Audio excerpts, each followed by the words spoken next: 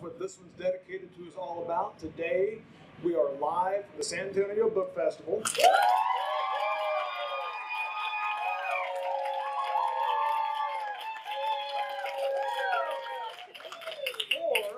For our first ever in-person episode of This One's Dedicated To with our special guest, Naomi Shihab Nye.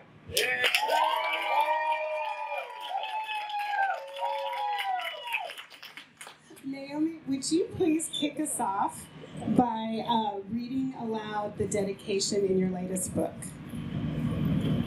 I am so touched to be part of this series because I too have always been fascinated by dedications in books, and you want to be a little bit of a detective to, like, who is that person? If they just put initials, what does it mean? Why are they being a little secretive? Anyway, in respectful memory, Sultan Qaboos bin Said Al Said, 1940 to 2020. So you mentioned Sultan Qaboos in the very first chapter of this book's predecessor, The Turtle of Oman. When your 8-year-old Omani main character, RF, says, the Sultan is the boss, you don't see him very much. For a non-Omani 8-year-old, how would you describe the significance of Sultan Qaboos in general and his significance in The Turtle of Michigan in particular? Wow, great question. Well, that's true. He is mentioned in both books, and my main character, who is 7 and 8, is very, very intrigued by him and wants to see him, like with his own eyes, not just in the pictures that hang everywhere around Oman. And so he keeps asking people, have you ever seen him? And his grandfather has seen him once from far away.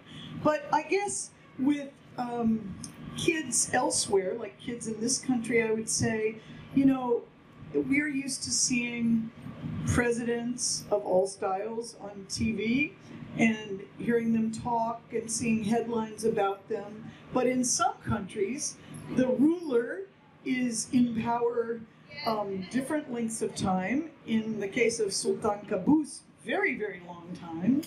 And you almost never see him, and you actually don't read that much about him.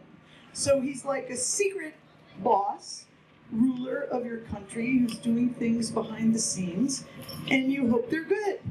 And kids are interested in that. Like, yeah, you hope they're good. What are they doing? Where are they? I did not know, by the way, when I wrote this book, that the book would be dedicated to the Sultan. But I have been fascinated by him myself since I was very young.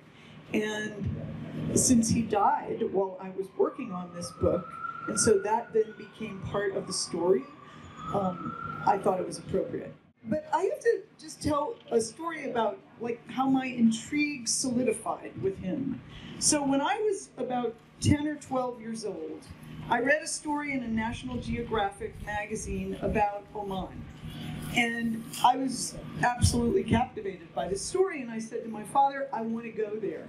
And my father said, so do I, but we can't. And I said, what do you mean? He said, it's not open to tourists. It's a closed country.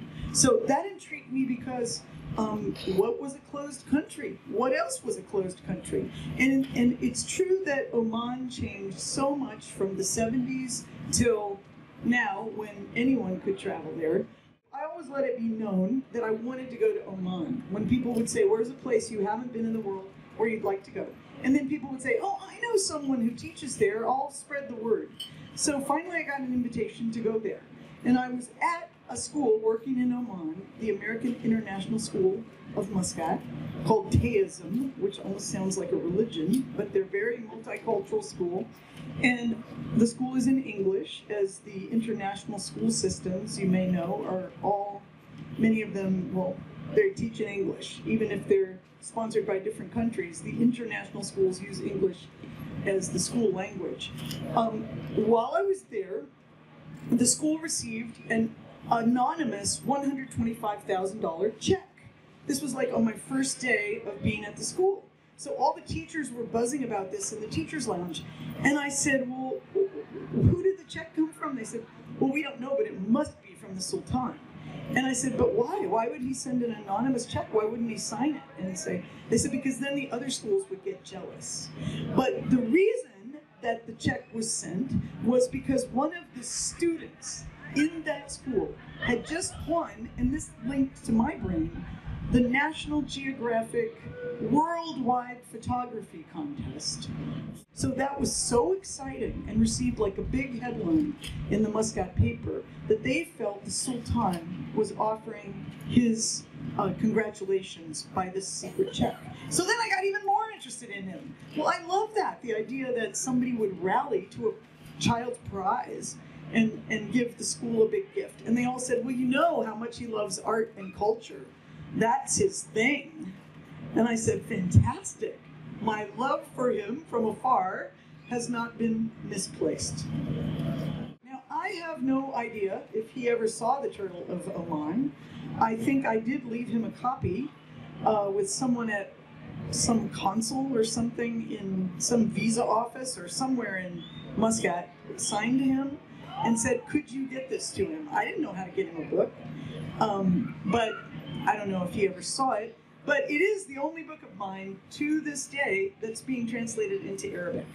So, from a publisher in Muscat. So maybe he did. Who knows? Maybe he was behind that. I don't even know it.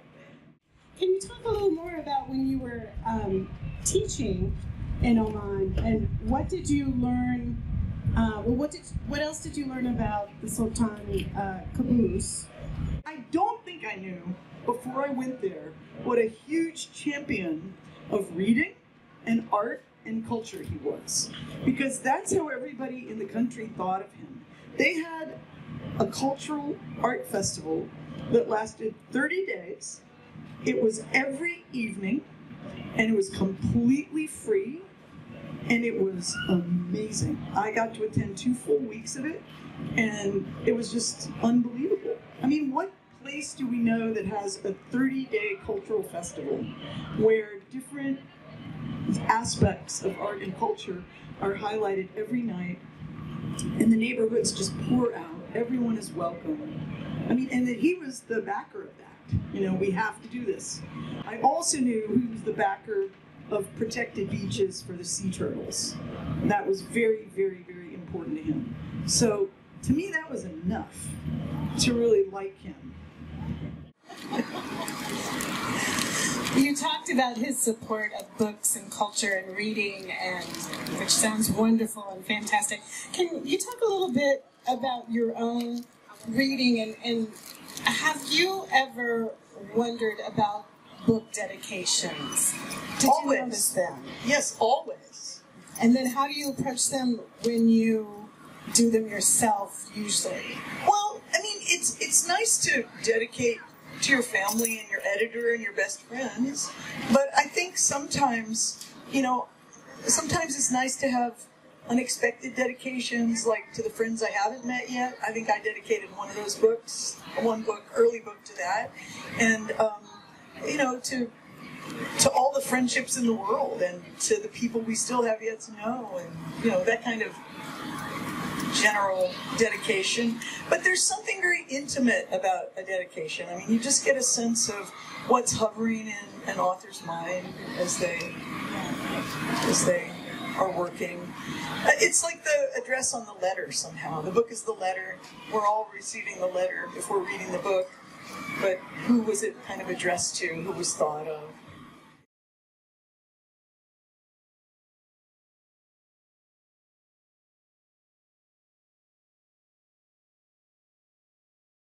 A lot of people like to dedicate poems also to other people. And that's the nice thing about being a poet, because you can have a whole lot of dedications. Like lots and lots. You can dedicate to everyone you ever knew.